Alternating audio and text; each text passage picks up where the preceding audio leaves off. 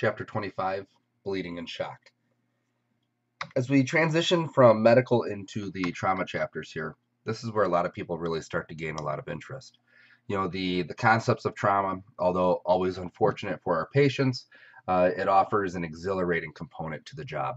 And while there are some people that don't enjoy the sight of blood or anything like that, the complexity of trauma is very challenging, and a lot of people tend to be attracted to that challenge. When we're dealing with trauma, it is arguably one of the more difficult patient issues that we're going to have to run into. Although trauma is one of the more interesting and people tend to pay attention the most during these discussions, we see that test scores historically are the worst in the trauma categories. And I think a lot of that has to do with the fact that with trauma, it involves multiple systems. It's not just a single presentation or a single issue, especially in the instance of severe trauma from a car accident, a fall, or something like that. There can be a whole lot of things that are going on inside that affect multiple systems. And because of different types of injuries, the patient's presentations may conflict with what we would expect to see.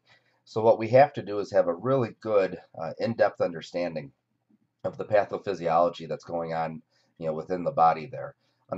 Understand how each injury is going to present, but how that may also interact with other types of injuries, and also how prior medical conditions, even age and gender, are going to play into those presentations. So again, there's certainly an incredible level of complexity here, which makes this very difficult. So be sure that you're really kind of diving in deep. Don't look just at the surface content here, but really ask yourself, why does this happen? What's going on beneath the skin that causes these things to occur, and more importantly, as an EMS provider, how can I actually help the patient to survive these injuries? So, looking first of all at the circulatory system. This is again probably the third, maybe the fourth or fifth time that we've talked about the circulatory system and the physiology that exists along with it. And the reason being, obviously, is because it is an integral part of life. Anything having to do with the blood, distribution of blood, oxygen, nutrients, removal of waste products like carbon dioxide, that's all stuff that is required to happen 24 hours a day, 365 days a year. So it stands to say that we need to have that in-depth understanding of the circulatory system. When it comes to trauma, because trauma is often associated with bleeding, it's even more important. So looking at this here, you'll see that as blood exits the heart, it travels throughout an arterial system throughout the entire body, and eventually at certain areas, it's going to whittle its way down to capillaries. Those capillaries are nothing more than a single cell thick, and they allow the exchange of oxygen, carbon dioxide, waste products, and everything else to occur at that capillary level.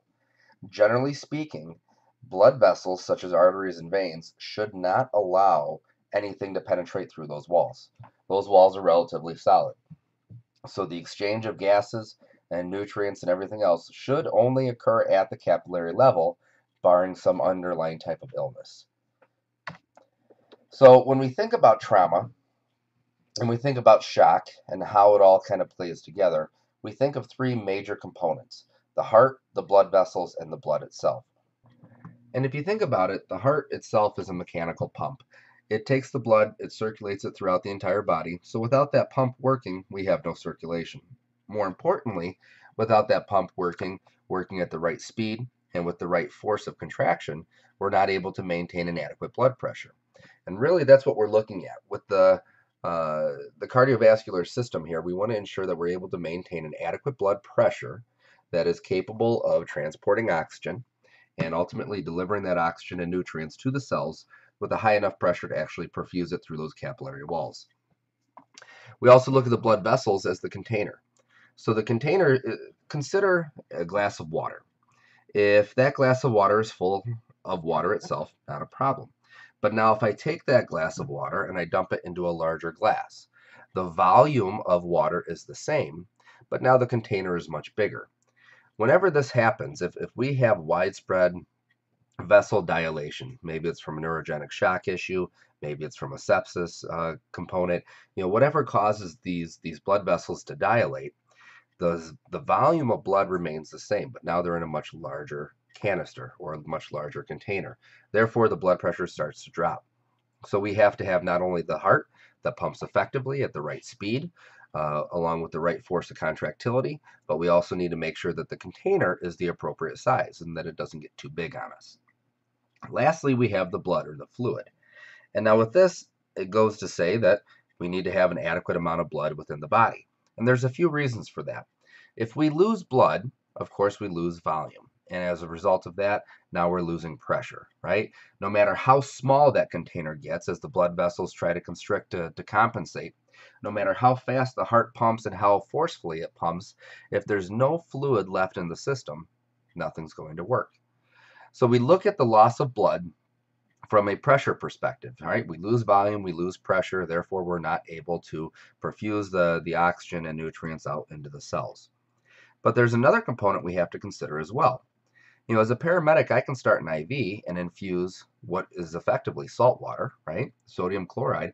I can infuse that into the patient's body, into their blood vessels, and I can replace their lost blood volume. But what does that salt water not have that blood does? Well, there's quite a bit. It doesn't have platelets. So therefore, if I am diluting my patient's blood supply with IV solution, all I'm doing is reducing their ability to clot. Additionally, it doesn't have red blood cells. So by again diluting that blood with my IV fluid, now I'm taking away the patient's ability to transport oxygen. So there's a lot of stuff going on there. And that's why we have to understand that, there's so many complexities. I can't simply start an IV, replace fluid, and get the patient's blood pressure back up, because in doing so, now I'm potentially going to cause the existing bleed to become even worse. What we need to do is look at the big picture. What are the patient's injuries? Where are the patient's injuries? Is it something that I can actually fix? And sometimes, and it actually talks about it in this chapter, the best treatment, the best intervention for your patient is rapid transport. And we need to be able to recognize when a patient's injuries are beyond the scope of what we're able to take care of in the field. Something that, we could spend all day splinting and making it look perfect. But that splint isn't going to fix the internal bleed that the patient has. So we need to be able to balance or prioritize rapid transport versus field treatment. We need to be able to quickly identify the different types of injuries and determine where we need to transport to. Considering our area, we don't have any level 1 trauma centers within driving distance. So if you have a patient that's severely injured and they're going to need some pretty significant surgical intervention, especially if it's at night or on a weekend when the local hospitals aren't staffed with their surgeons, we need to quickly identify that, request that helicopter, and get them to that level 1 trauma center that they need. So again, just a review of the different vessels. Arteries carry the oxygen-rich blood, right? As the blood is pumped out of the heart, it's pumped through the arteries themselves. They're very thick, they're very strong-walled, they have a lot of muscle within them, and they're capable of withstanding quite a bit of pressure. If we hit an artery, if we have an arterial bleed, we're going to expect that to be spurting, and it's going to be bright red blood because of the high oxygen concentration. Capillaries then, those are the smallest. They're typically microscopic. And what those do is they're single-walled vessels that allow the exchange of gases and nutrients throughout those walls there. So every artery terminates into a capillary. And then every capillary is the beginning of what's going to end up being a vein. The veins themselves, they have one-way valves so that we don't allow for any backflow of blood, right? We want to keep the blood moving a single direction, always returning back to the heart in order to be recycled and pushed back out. These are going to be oxygen depleted. So when we have a venous bleed, it's going to be a lot of times a darker red than an arterial bleed would be. And rather than spurting, it's going to be more of a gradual ooze or a steady flow. Either one would be an appropriate way to describe it. Both venous bleeding and arterial bleeding can be life-threatening, especially depending on the vessels that are impacted. Capillary bleeding typically won't be life-threatening. They're small enough, those vessels spasm if they're injured, causing some constriction there. The clots are easy to develop because the vessels are so small. So when we see capillary bleeding, we typically associate that with like a skin knee, some type of road rash or something else. So we've hinted a little bit toward the different functions of blood already. We know that we need them to transport the oxygen, and most importantly, we need them to pick up the waste or the carbon dioxide product and get rid of that for us. It's going to help us with nutrition as it transports different vitamins and nutrients. It's going to help get rid of the garbage that's produced as a byproduct.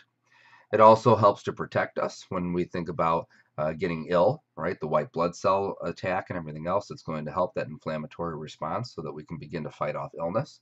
And then regulation. Most particularly here, we think of regulation with body temperature, right? The blood is able to transport or diffuse heat throughout the entire body. So whenever we lose blood, we also lose our ability to maintain body warmth, which is extremely important, especially when it comes to trauma. So the term perfusion simply means adequate circulation of blood throughout the body. And when we talk about perfusion or shock, we're looking to see, are we adequately perfusing not only the vital organs, the brain, the heart, the lungs and everything else, but are we able to perfuse all parts of the body, right? All the way down to the most distal areas, down to the fingertips and down to the toes. When we're not able to do that appropriately, we're in a state of hypoperfusion or shock. Now with shock, we're going to talk about the different types, different stages, and categories. There's a lot that goes on with shock, but being able to recognize it early and treat it is going to be really important in order to sustain not only life, but a quality of life for that patient.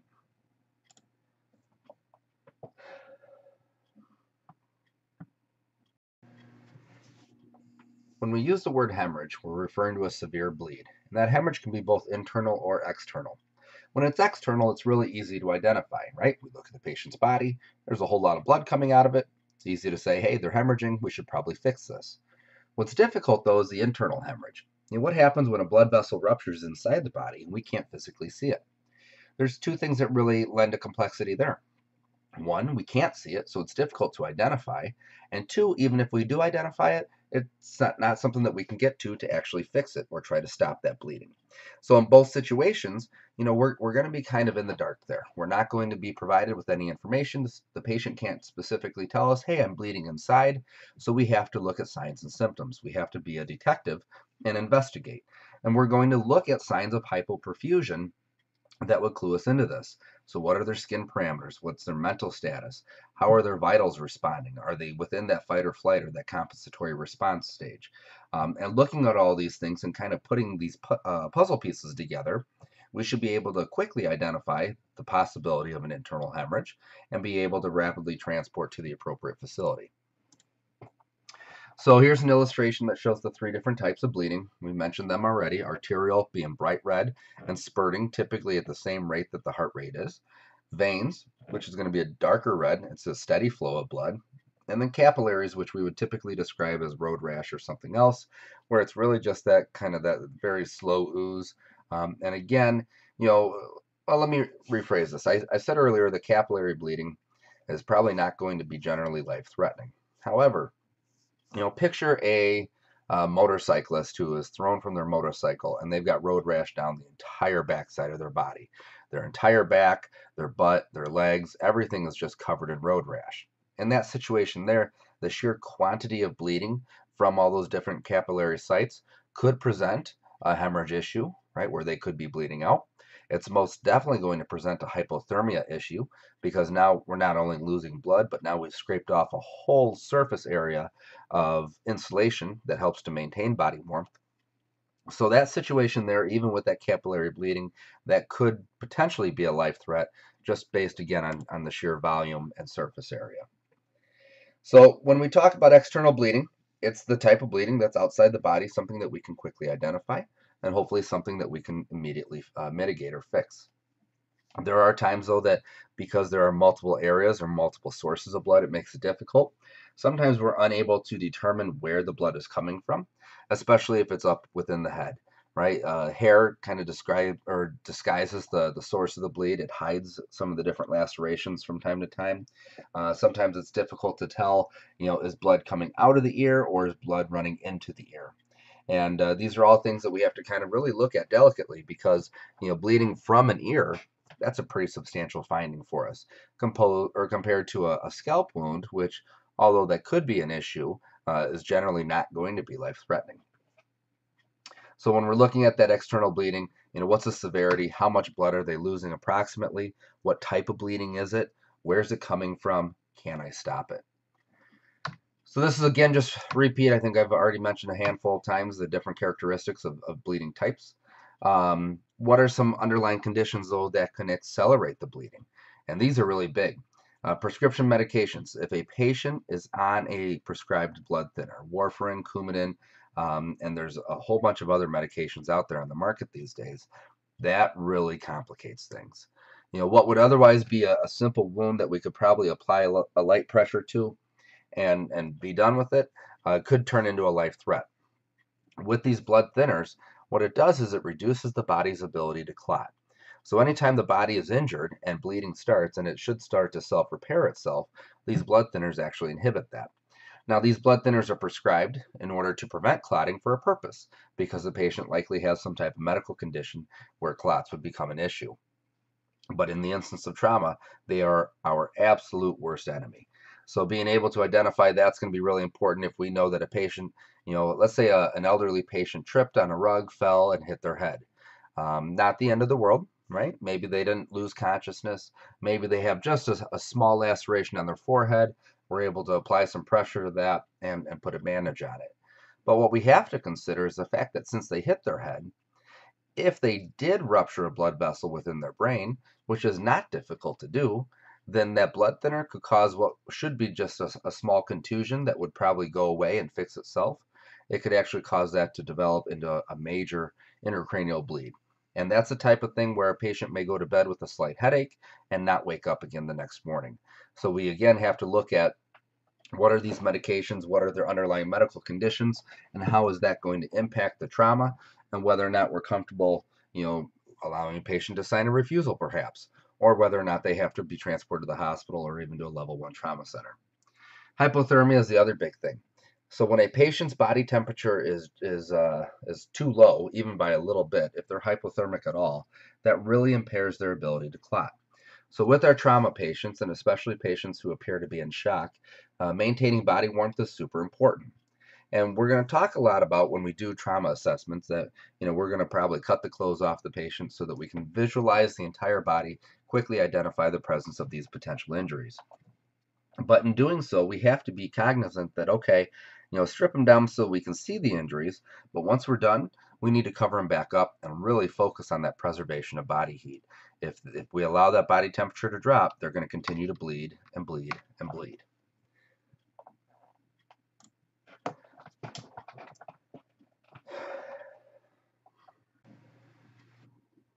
I'm sure it goes without saying that when we're dealing with any type of bleeding or hemorrhage, we should use the appropriate standard precautions, right? Wearing gloves is a must. Putting glasses on or even a face shield may be appropriate. And we have to be prepared that the bleeding could become a hazard for us. So take those appropriate precautions, use the appropriate PPE. So here's a big component that, well, let's just say we're in kind of an odd transition period right now, where in the past, civilian EMS was very, very regimented in the fact that we assessed airway, breathing, and then circulation. It was an ABC procedure, and there were no exceptions to that whatsoever. However, the last 20 years, and especially the conflicts in Iraq and Afghanistan, have taught us a lot about trauma. The military advancements in trauma care and preservation have really given us a lot of insight into what we're doing wrong and how we could do things better. And the management of bleeding over airway or breathing is one of the big things that they came away with. That listen, we can manage the airway, we can administer all the oxygen in the world, but if the patient is losing catastrophic amounts of blood, none of that really matters. So what we've done is, in civilian EMS, we've slowly begun to transition into a more military-minded approach to these things, where we start to identify these life-threatening hemorrhages, and we'll treat them aggressively first. So the next couple slides, we'll talk about treating airway, breathing, circulation first, and the reason being is that for exams, a lot of exams, especially at the national level, have not really fully transitioned into that new military mindset. They have not transitioned into that bleeding first mentality. So as a result, I want you to look at your exam questions and the potential answers and answer them in a chronological order that allows for the management of the airway, then breathing, then circulation. And again, just understand, I'm going to teach you a couple different things in class, but it's just while we're still within that awkward transition period, okay? So if you see this, right, a substantial bleed. On the exam, you should still consider assessing the airway first, and then assessing breathing, and then go back to fix the bleed. Real world, probably going to be a little bit different, but for the exams, treat in ABC order, okay? So in reality, we can also do it all at once. And there's a lot of truth to that. We talk about how to address things from an exam perspective, but thinking about real world, if I see a life-threatening hemorrhage, is there a reason that I can't drop a knee onto it and apply direct pressure with my knee while I'm still repositioning the patient's airway or applying oxygen? And really, there isn't. So if we can multitask, and that's a skill set that you will develop over time, do so. So it says here, control bleeding only after assessing and treating prior elements, and that's fine. But again, we know that if we're losing blood, if that blood is gone, we're not going to have a patient to deal with. It doesn't matter how much oxygen I give a patient. If they don't have any blood to transport it, it's not going to make a difference. So how do we manage bleeding when we do find it? There's several different methods. Direct pressure, elevation. We now have hemostatic agents and tourniquets.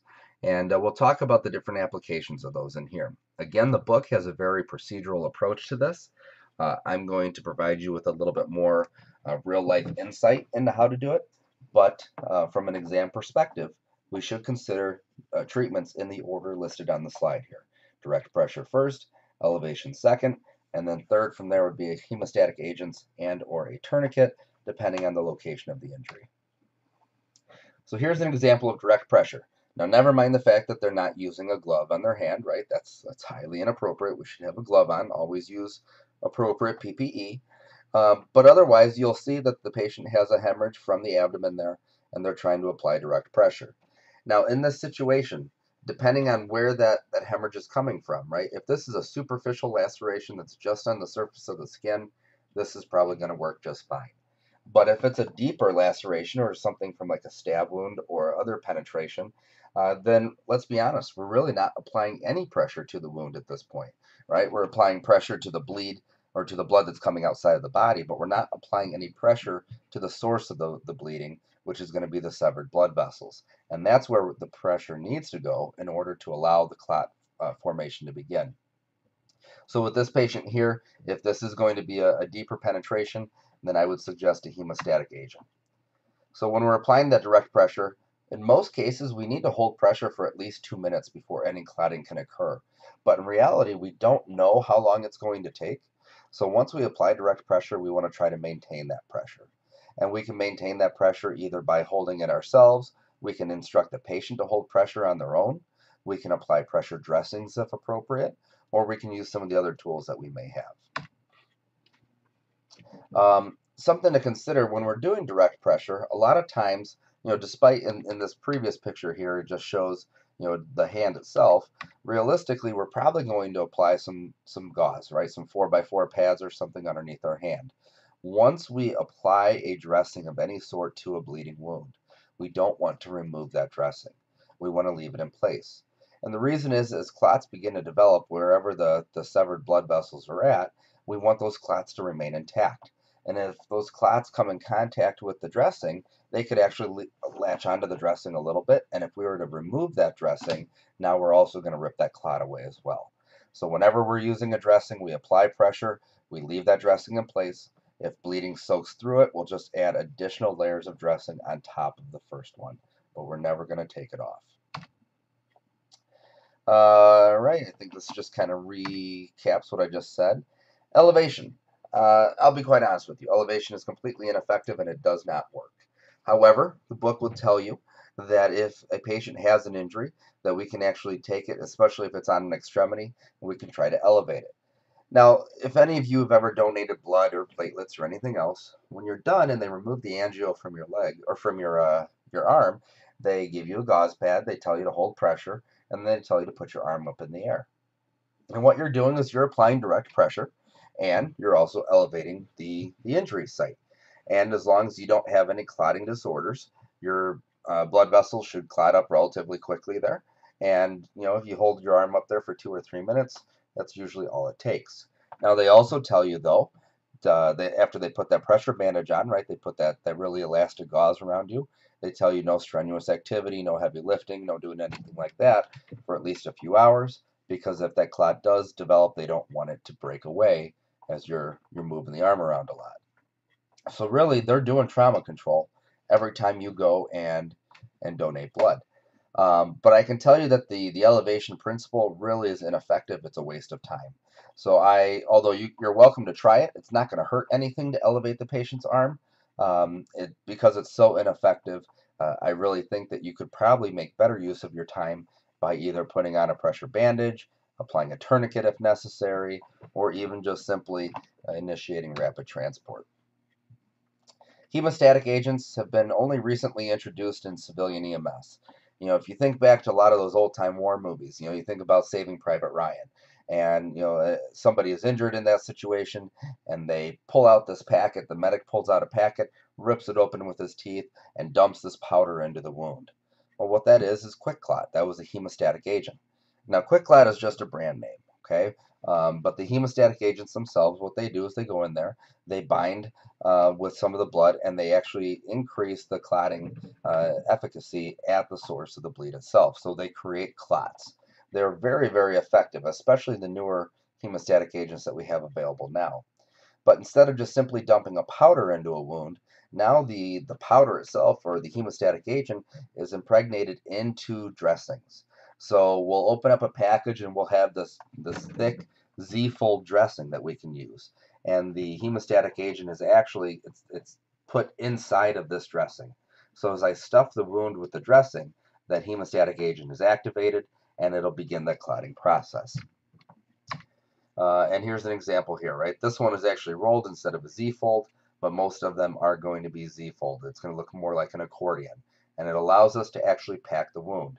We don't wrap a wound. If somebody has a laceration on their arm or leg, we're not going to wrap it with this. These are for deep penetrating injuries, typically within the torso, that we can't get to with direct pressure, in which case we can actually take this and we'll stick 2-3 fingers into the wound on the abdomen, and we'll stuff this entire thing in there. And if there's enough room, if the void space is large enough, we'll go and get another package and we'll stuff that in there on top. And what we're trying to do is pack the wound so tightly that it applies outward pressure on the severed vessels. The hemostatic agent activates, begins the clotting process. And then on top of that, once we introduce that into the wound, we're going to apply direct pressure over the top of that. So we're really using multiple approaches at trying to get the bleeding to stop. Now, tourniquets. For the longest time, tourniquets were taboo. If you put a tourniquet on, that meant that somebody's arm was going to fall off, and it was catastrophic. Well, again, in fact, and we can thank our military for this, tourniquets are not bad. Tourniquets are actually really good when applied appropriately and removed within an appropriate amount of time. So from an EMS perspective, if we have a significant hemorrhage from either one of the extremities, right, upper or lower extremities, then we can use a tourniquet to try to control it. Now, tourniquets do have some downsides. Although they're effective at stopping the bleed, they are very, very painful when applied appropriately. So if a patient has a simple laceration that we can apply pressure or put a pressure bandage on, that would be our goal. But if it's a life-threatening hemorrhage, or even if if it's a multi-system trauma and they're hemorrhaging from several locations, and we just don't have the time to put bandages on or hold direct pressure on all these different wound sites, then we can quickly apply tourniquets as a bleeding control measure while we go and focus on more complex injuries with the patient. So with these tourniquets, when you apply it, it'll actually occlude all the blood flow beyond the point of the tourniquet. So that's good from the perspective that it's not bleeding anymore, right? We're stopping that hemorrhage. But since we're blocking blood from going beyond the tourniquet, we're also blocking blood from returning and going past it back to the body. So we essentially compartmentalize the extremity. And what happens there is we switch into an anaerobic metabolism, which means that we are able to metabolize but without oxygen. And because of that, it's very inefficient, and we have a lot of acid as a byproduct of that metabolism. So what's happening is all the tissue in the arm or the leg beyond the point of the extremity is no longer getting oxygenated, and as a result, switches to anaerobic metabolism and produces all this acid. So now we have this big acid buildup, and that's why we never release tourniquets in the field, because once that tourniquet is released, there's a high likelihood that it's going to dump a bunch of acids or a bunch of waste products back into the rest of the body. It can cause cardiac dysrhythmias or attack other organs. So the removal of a tourniquet is only done in the hospital by a physician, and it usually is accompanied by several other medications that help to offset all of those acids. There's multiple brands or manufacturers of tourniquets out there. This is called a mechanical advantage tourniquet. I'll be honest with you, this thing is never used anywhere. I don't know of anybody that uses these whatsoever. The most popular one is this one here, the Combat Application Tourniquet. No, I don't have any vested interest in any of these. I don't sell them, nor do I profit from recommending one. But I can tell you from somebody who has practiced and trained and used these multiple times, this CAT tourniquet is definitely the best one out there. And these are the ones that our system provides. When we go to use the tourniquet, of course, as with anything, we would follow the manufacturer's instructions. But again, once we put it on, we have to tighten it down until the bleeding stops. And it requires a lot of pressure. It requires a lot of strength on our behalf as the EMS provider to tighten it down enough to actually stop the bleeding. So these things are going to be relatively barbaric. They're going to inflict a substantial amount of pain into our patients. But at the end of the day, we look at this as, um, the benefits outweigh the negatives here, right? Yes, it hurts, but the patient's not going to lose all their blood supply, they're not going to go into shock, and they're not going to die. So controlling external bleeding from a systematic approach just means that we need to, begin with the simplest method and progress up. And the simplest method being a direct pressure, and then from there we can go into using more advanced concepts such as the tourniquets or even the hemostatic dressings. But again, we have to look at the big picture, right? And I told you earlier, if it's most appropriate to start with a tourniquet, then that's what you start with. If you don't have the time or the resources to try direct pressure, that's fine. I don't want you screwing around on scene for 5 or 10 minutes trying to find the most effective bleeding control method. I want you to quickly identify the type of bleed, control it with the best option you can think of, and then move on to the next thing because our trauma patients are incredibly time sensitive. You can also try splinting. Splinting really doesn't do much in the way of bleeding control. If you had a broken bone and it was causing some bleeding, by applying some traction or straightening that out or splinting it, it could minimize some of the bleeding, but I would strongly against ever looking at splinting itself as a bleeding control measure. Cold application really only works for minor internal bleeds. We'll put an ice pack obviously on something that is swelling. And when we think about swelling, that is in fact an internal bleed. That's a rupture of capillaries or even some arterioles or venules within the subcutaneous layers of skin that causes that swelling to occur. So because that is a type of internal bleeding, we can apply a cold pack. And cold itself actually causes vasoconstriction. So as those vessels start to spasm down and constrict, we should hopefully allow for the clot development to occur relatively quickly. Now, when we talk about cold application, it's going to be isolated to a single injury site, something relatively small and insignificant. If my patient is in shock and they're hemorrhaging, under no circumstance should I think about getting out a cold pack, because in that situation, A, cold pack would be ineffective to stop the bleeding, and B, we want to really protect against the presence of hypothermia. Head injuries are tough. So head injuries, because they are so incredibly vascular, they bleed and bleed and bleed, and they look like just the worst injury you can possibly imagine. And in those situations, we have to, again, just kind of look at the big picture and say, hey, this is simply a scalp injury. It looks really bad. They're probably not going to die from it.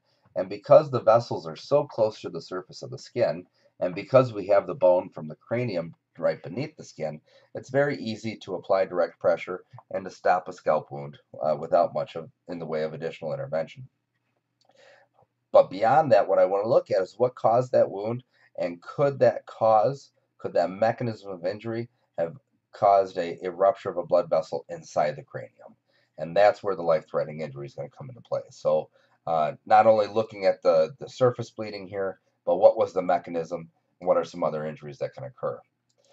Epistaxis is a nosebleed, and I'm sure most of us, if not all of us, have had a nosebleed before. But believe it or not, these could be life-threatening, especially for some of our elderly patients that are on blood thinners. It's very easy for them to develop nosebleeds. I had a guy one time, we got called for a nosebleed, and of course, you kind of roll your eyes a little bit. You're thinking, all right, whatever. Well, we got there, and he's sitting in the bathroom, leaning over the bathroom sink, and there is just linen upon linen upon linen soaked through with blood. This guy had been bleeding for well over an hour, embarrassed to call 911 because of a simple nosebleed, and was trying to just hold pressure and get it to stop on his own. And it wasn't stopping. And I'll tell you what, this guy was approaching a shocky state simply from a nosebleed. So it's certainly a possibility, and we have to approach all bleeding as being a potential issue. But if a patient does have a nosebleed, no different than anything else, we hold direct pressure. And how do we do that? Well, we squeeze the nose. Most ambulances actually carry little nose clamps, little padded clamps that we can put on either side of the nostril, and it pinches the nose closed. Beyond that, then we want them to lean forward, right? We don't want that blood running backward into the airway. We don't want it running down into the stomach and inducing any type of vomiting. So we invite them to lean forward, and a lot of times what they'll have to do is keep their mouth open. One, because they're pinching their nose, so they can't breathe through it, so therefore they have to breathe through their mouth. But two, as that blood fills up the nasal cavity, it's going to kind of pass into the oropharynx, run along the top of the mouth there, and allow it to just drain out of the body. If the patient were to go unconscious or unresponsive, we'd want to turn them onto their side into the recovery position. And of course, if we had to maintain an airway for them or ventilate them if they weren't breathing effectively, it's going to be tough. It's going to be super tough because in this situation here, they're bleeding into the posterior pharynx. We need to have them in a supine position in order to bag them effectively. But at the same time, we have this blood that's going to become an obstruction. We can't suction and ventilate at the same time, so what could we do? This would be an instance where maybe putting in a king tube or an eye gel or some other adjunct like that would help out, right? Where it's going to actually block the glottic opening and prevent any of that blood from getting in there. Internal bleeding to other internal organs is always going to be a risk as well, especially when we have injuries to the upper quadrants of the abdomen involving things like the spleen or the liver, both of which are incredibly vascular and if injured or lacerated in any way can cause substantial internal bleeding. So when we look for internal bleeding signs, we're going to look for things like that rigidity, swelling or distension, a pulsating mass perhaps. Lots of different things that we can look at from a physical perspective. But we should also be able to look at a patient objectively without actually, palpating for specific injuries and say, hey, there's something going on. This patient's in shock. There's a good chance they have an internal bleed. So from that perspective, we could identify pale, cool, and clammy skin, weak radial pulses, or maybe even absent radial pulses, altered mental status, or high levels of anxiety. These are all things that we can look at to say, hey, this body is in a compensatory state. Why is that? What's going on that's causing this fight or flight response? Blunt trauma is tough because the energy, if you guys think back to physics class, right? Energy never truly dissipates. It just transfers form. So if I were to hit somebody with a baseball bat, that energy within the baseball bat itself, as it impacts the body, that energy is transferred into the body. And that energy is not only going to cause injury at the surface of the hit, right, with some bruising or maybe some swelling where they're hit with the baseball bat, but that energy is also going to transfer into the rest of the body. We could see spinal cord injuries or broken bones. We could see different internal organs that get ruptured.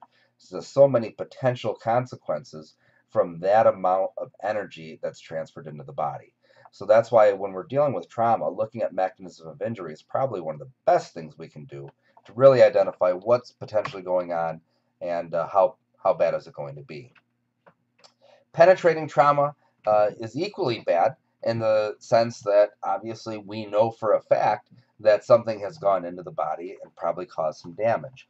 The only upside here is we kind of have a better idea of where the injuries may be or what types of organs may be involved. In the instance of transferred energy from blunt force trauma, if I were to jump off the roof of a house and land flat-footed on my feet, of course, yes, I'm going to have probably some broken ankles or something like that localized to where I landed. but that energy transfer is going to shoot straight up through my body, and I'm going to end up with compression fractures in my spine. And, I could have a cervical spine injury all the way up in my neck from a jump where I landed on my feet. So looking at that mechanism and understanding the physics of it is going to be super important. What are some different signs of internal bleeding? And we've talked a lot about those. First of all, look at the physiologic signs. What are the skin parameters? What are their pupils doing? What's their heart rate? What's the quality of their pulse and respiratory rate? These are all things that we should look at from a fight or flight perspective. But additionally, then, what are some physical findings that would suggest the presence of internal bleeding? We mentioned that already, right? Bruising, swelling, distension, pulsating masses, rigidity, all sorts of stuff like that. Let's see here. We've talked a lot about internal bleeding from a trauma perspective, but if you think back to the abdominal emergencies chapter, we also talked about gastrointestinal bleeding. And GI bleeding could be a medical issue, but from time to time it can also be caused from trauma. Nonetheless, the presence of blood in the stool or presence of blood in vomit, both indicate the presence of an internal bleed. You'll see here there's quite a bit of bruising going on here. So this tells me, hey, there was most likely some type of blunt force trauma that occurred to this patient's shoulder. Now from here, all right, it's easy enough to say, all right, there's bruising, but I want to look deeper. What's behind this? What are some risks? Could I have a dislocation of this joint? I could. Are there major blood vessels that run just beneath the clavicle and then run down into their arm? And there are. So is there a chance for bleeding? There could be. If energy hit here and transferred into the body, could there be broken ribs behind here? That's a possibility. You'll see that the patient's in a C-collar. That C-collar suggests that, okay, they're looking at mechanism of injury, and they're concerned about the potential for a cervical spine injury. So they took that precaution. Just, again, so much going on that we have to look at and really consider. So how do we care for these different patients? Of course, maintain the ABCs, administer oxygen as necessary, control any external bleeding, and remember, this is the order that they want it done from an exam perspective. In real life, you do what you need to do in the order that it makes the most sense to take care of your patient. Okay? Hypothermia control is important, so we need to keep these patients covered, and then prompt transport to the appropriate facility, including requesting a flight for life or any other type of air medical that you may have available. I'm going to skip over this video. It's not very impressive, and we'll roll right into shock or hypoperfusion. So again, shock is just hypoperfusion, right? It is the inability to deliver the oxygen and nutrients to the cells and to remove the waste products, including the carbon dioxide. So whenever that doesn't happen, we can say that we're in a shocky state. And causes of shock are numerous, right? Could be related to trauma, could be related to illness, could be related to anaphylaxis, any number of things. But generally speaking, when we think about shock, we want to look at the three different things that really allow for perfusion to occur: the heart, the blood vessels, and the blood, also known as, again, the pump, the container, and the fluid. When we try to identify the cause of shock, we want to look which one of these things is missing. What isn't working appropriately and why? Can we fix it? The causes of shock, looking at this here, we find this patient looking this way. Why is that? What happened? What is it that led to this point? And we'll start by looking at, okay, what's their mental status? What's the quality of their pulse? Do they have a weak pulse? Is it thready? Are they altered? Are they anxious? And inside we're thinking, okay, the blood vessels are constricting. It's going to cause the patient to become pale and clammy. The respiratory rate's going to increase, all part of the compensatory response. As the blood is shunted away from the surface of the skin toward the internal organs, they become nauseous because, again, now we're not getting blood to the GI unit or to the GI organs. Their blood pressure will begin to drop, and if it's already dropped, that's going to be a late sign suggesting that they're in a decompensated state. So it's just kind of a slow progression here. These are all things that we can evaluate to determine whether or not a patient is in fact in shock. Now there's two different severities. There's compensated and decompensated. Irreversible is a third severity, but really it's hard for us to differentiate between decompensated and irreversible shock. We don't know if a patient hit irreversible shock in the field, so we're going to focus really on compensated versus decompensated. And compensated shock just simply means that the body is able to, in fact, compensate, right? The vasoconstriction, the increase in the heart rate, the increase in respiratory rate, all of these things are working effectively to maintain an adequate perfusion pressure or an adequate blood pressure. Now, once all of those compensatory responses no longer work, once they become ineffective and the blood pressure starts to drop, despite all of these things going on, that's when we can say the patient is in a decompensated shock. And that decompensated shock, we typically say that any blood pressure below 90 systolic is a sign of a decompensated shock. But I want you to understand that when we're trending, right, if I told you that a patient's blood pressure was 100/70, no, that alone isn't enough to say that they're in decompensated shock. However, if we're trending and their blood pressure went from 150/90 to 130/82 to now all of a sudden it's 100/64, that obvious downward trend says that they are decompensating. So the body's response is no longer sufficient. Within that, we also have hypovolemic shock. So we talked about compensated and decompensated as far as severity. Now we have all these different types of shock. And if we can identify the type of shock, it may give us an idea as to what caused it and ways that we can fix it. So hypovolemic, if you break down that word, simply means lack of volume. And in this situation here, they could be hypovolemic as a result of hemorrhaging. And if it is a result of a bleed or a hemorrhage, we would call that hemorrhagic shock. But somebody can be in hypovolemic shock even without hemorrhaging. Somebody such as anaphylaxis. Anaphylaxis is, while it's its own type of shock, causes a relative hypovolemia as the body excretes a lot of excess fluids. It shunts fluids from certain areas of the body. It dilates the blood vessels. All of those things create this relative hypovolemia. So lots of different things that can fall into that category. We also have cardiogenic shock. So while hypovolemic shock has to do with volume, cardiogenic shock has to do with the pump itself, the heart. So in this situation, the heart is not working effectively. And from a trauma perspective, there's things like pericardial tamponade that could cause a cardiogenic shock. But it could also be something as simple as a heart attack that would cause it. So anytime that the heart stops working effectively and it is not able to pump blood at a pressure sufficient to perfuse all of the vital organs, we would say that they're in a cardiogenic shock. We also have neurogenic shock. Now, neurogenic shock, that affects the blood vessels themselves and their tone. The vascular tone in neurogenesis, it cuts off circulation, or cuts off communication rather, with the brain. So the brain is no longer able to communicate with these blood vessels, and as a result, by default, they dilate or they open up. So in hypovolemic shock, we have a volume issue. In cardiogenic shock, we have a pump issue. And in neurogenic shock, we have a container issue where the blood vessels themselves are the problem.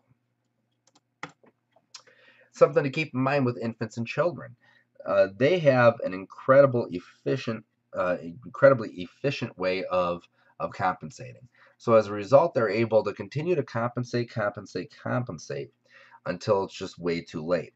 With adults, we start to see gradual changes and clues as to the fact that they are decompensating. With infants and children, though, that's not necessarily the case. A lot of times they'll compensate until the point they just can't do it any longer, and they will drop off a cliff. And as a result, we have to look at mechanism of injury. If a child is injured and the mechanism of injury is such that it would potentially allow for a shock to develop, we have to assume that that patient or that child is already in shock. We should make assumptions of shock strictly based on mechanism of injury for children because they don't display anything until the very tail end. So that means that a patient who is otherwise acting relatively appropriately, especially for a kid, let's say that the kid's crying and upset and everything else, that's what would be appropriate, right? I would expect to see that from a kid who is injured. I would not expect to see a kid who is lethargic, limp, not responding appropriately, that type of stuff. So for a kid who was, for instance, just involved in a car accident, and the kid is screaming and crying and upset, that's all a good sign to me. But I would look at that good sign and I'd say, however, although the kid is acting exactly like I would expect them to after an accident, this minivan just got hit by a box truck. That's a pretty significant mechanism of injury. This kid could be compensating right now. I could be missing all of the signs of shock because the kid is compensating so well. And as a result, I'm going to get that kid to the appropriate pediatric trauma center as quick as I can, right? Again, strictly looking at mechanism of injury. So the progression of shock is going to start relatively small and move up pretty quickly, depending on the severity of the injury, the bleed, etc. But when we talk about mental status, it's going to go from a feeling of anxiety at the very beginning. They're nervous. They feel like they can't catch their breath. They're scared. Basic feelings of anxiety, and it's going to progress up into semi-consciousness. They're drifting in and out, and eventually get down to the point that they're completely unresponsive. Pale, cool, and clammy skin. You'll start with just pale and cool extremities. Eventually, the entire torso is going to catch up. With the vital sign changes, you're going to see the blood pressure remain relatively constant so long as they're compensating, and then you'll see a gradual decline. Meanwhile, you'll see the heart rate continue to increase as it works harder to compensate even more. You'll see the respiratory rate increase as it works harder to compensate. And unfortunately, while I wish I could give you a list of explicit signs and symptoms related to shock, um, the signs and symptoms change a little bit depending on the type of shock. So whether it's cardiogenic or hypovolemic or neurogenic or anything else, there's some subtle changes. So in class, we'll sit down and we'll start breaking down those differences, and we'll look at the physiology beneath that, and we'll talk about why one shock prevents one way and another shock presents another. So transportation, I mentioned this at the beginning of the discussion. Transportation is an intervention. Anytime our scene time is greater than 10 minutes, you need to have a damn good reason for why that is, right? These patients, these trauma patients, especially because of mechanism, they could have stuff going on internally that we don't see. They need to get to a medical facility that is capable of imaging, right? They can do CT scan and X-ray. They can do MRIs if needed. They have the capability for surgical interventions. You know, we can only do so much in the field. And no matter how complex of a wound care we do, at the end of the day, big picture, it's nothing more than a Band-Aid. So we need to get these patients to the hospital. So our scene time goal should be 10 minutes or less. If it's more than that, it needs to be, for some cause out of your control. Beyond that, again, airway, breathing, circulation, treat as necessary. And that really brings us to a conclusion. I'm going to show this one last video to wrap it up. It's just a good summary of what shock is and how things work. And then from there, I hope you guys enjoy the rest of your night. Shock, or hypoperfusion, is the inability of the circulatory system to supply cells with oxygen. In early stages, symptoms occur as the body attempts to compensate for blood loss. Physiological causes of shock are the heart failing to pump, loss of blood volume, or blood vessels dilating, creating a vascular container capacity that is too great to be filled by available blood.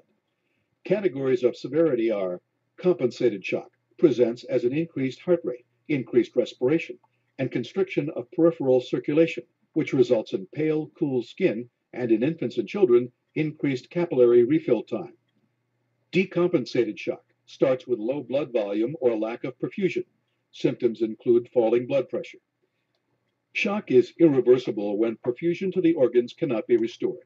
Cell damage occurs, especially in the liver and kidneys.